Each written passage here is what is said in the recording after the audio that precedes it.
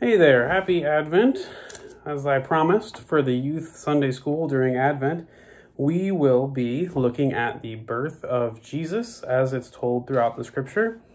And so today we're starting in Luke's gospel. So if you've got your Bible, turn to it. If you want to pull up Bible Gateway and look it up, you can do that too. And we're looking at Luke chapter 1, verses 5 through 24, 5 through 25. And I will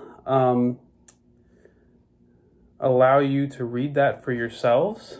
So the gist of it is that there was a priest who had a wife, and neither of them they had not been able to have any kids, and he was getting older.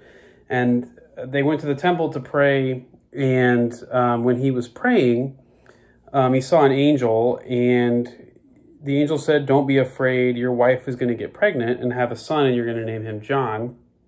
And he was like, I don't think so. She's pretty old. And so the angel's like, "Well, it's going to happen. And because you didn't believe, you won't get to talk until he's born."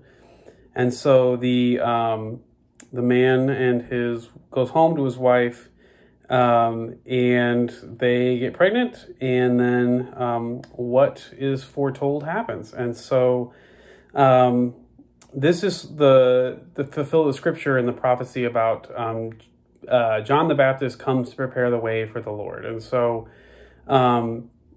this is sort of the beginning of Advent. We look at John the Baptist because he prepares the way. And so Advent for us is a preparation of ourselves for a time of a new thing. And so John the Baptist is the one who's going to sort of set the scene for Jesus. And so in Luke's gospel, we get a very detailed story about his birth and how he comes into the world and what that looks like, that there is an angelic interference, God blessing someone with a child, very similarly kind of to Mary, but sort of different in terms of age and things of that nature. And so it just really parallels a lot of what we're going to see happen with Jesus and his mom, Mary, except, obviously it's not, John is not the son of God, but he is a prophet and a holy man. And so, as you read that, I want you to keep in mind some of the things that might sound similar to Christmas to you. There's prayers.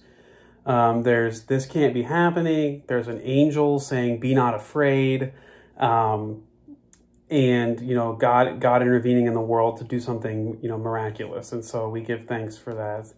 And that's what we are looking at here. So spend some time and read through this, Luke chapter 1, 5 through 25, and kind of see what stands out to you as you read it.